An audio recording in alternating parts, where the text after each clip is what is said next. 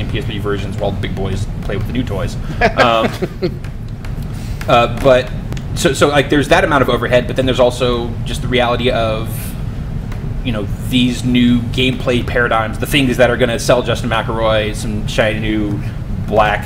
It don't take To much, be fair, he gets everything polygons. for free, though. Oh, that would be, I wish. So Okay, really? We got too many fucking people, man. We get like that's true. one. Yeah, Polygon hired like half the planet. We own, so yeah, we have. my like, mom works for Polygon. I was really surprised to she's hear a that. super talented lady, by the way, and she's a hell of a worker. Hi, Mom. Is she watching? Get back to work.